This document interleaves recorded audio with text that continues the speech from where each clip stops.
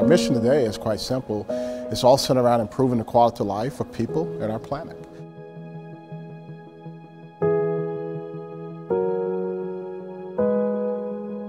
Many of the supplies we're getting would end up in the landfill.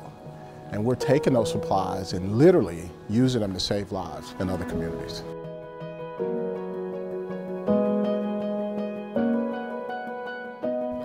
One piece of equipment can do a lot to change lives. When I visited Liberia and I met with this little girl who was smiling, she didn't have food to eat, so she climbed a coconut tree to harvest the nuts so that she can eat.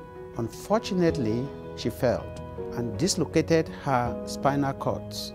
At this point, the parents were crying and they didn't have anything to do. There comes 2 containers of medical equipment and supplies to St. Joseph Hospital in Liberia. She was treated for free. She was able to walk, she was able to move around, she was able to go back to school. All what she told me when I visited her was, "Thanks to MedShare. Thank you so much. You have really saved my life." Namaste, MedShare. Namaste, MedShare. If you don't have passion in what you do, then you are in the wrong place.